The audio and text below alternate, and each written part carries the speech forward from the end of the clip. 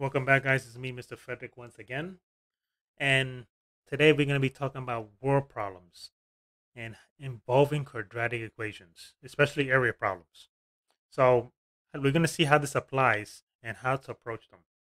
So we have the word problem, which is the width of a rectangle is 3 units more than the length, which I wrote right here. If the area of a rectangle is 70 square units, what is the length? So the length, I wrote it right here.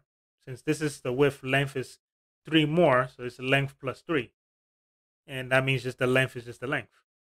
So what are the length and the width of the triangle, of the rectangle, I mean. So to do this, we know that the area is equal to length times width. So we're gonna substitute each of them.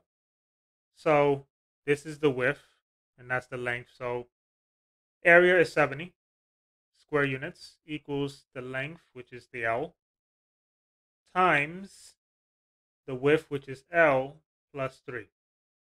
Okay? So let's distribute this first. So 70 is equal to L squared plus 3L. Okay? Next, we're going to move this, we're going to subtract the 70 and move it to this side so that it can equal to 0. So it'll be L squared plus 3L minus 70 equal to 0. Okay? I'm going to bring this up here. I'm going to rewrite it. 0 is equal to L squared plus 3L minus 70. Okay? So now we're going to factor them. So two numbers that give me 70 when I multiply. So this is going to be L's. But when I add them, gives me 3. So the number that comes to my mind is 7 and 10. 7 times 10 gives me 70. And 10 minus 10 minus 7 also gives me 3. So since the 3 is positive, that means the 10 has to be the positive side. And that leaves the 7 to be negative here, minus.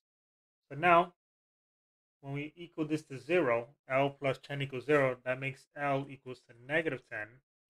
And this L is going to be positive 7. Okay?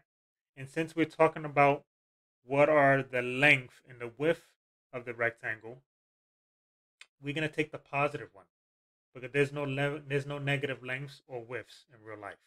Okay?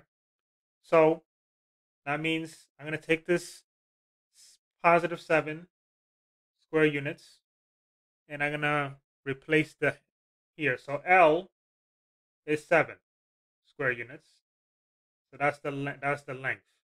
Now the width, which is L plus 3, is actually 7 plus 3, which is 10 square units. Okay? So our length is 7 square units. And our width is 10 square units. And when you see the area, 7 times 10 does give us 70 square units. There it is. Okay. So actually, yeah, the L is 7 units. And the W is 10 units. And when you multiply them, it'll give you 70 square units. Yeah, just that correction right there. Let me just make sure that's correct. And that we see that correct and good. Okay, just recap. So the width will be 10 units, 7 plus 3, and the length is already 7 units. So when you have 7 units times 10 units, it gives you 70 square units,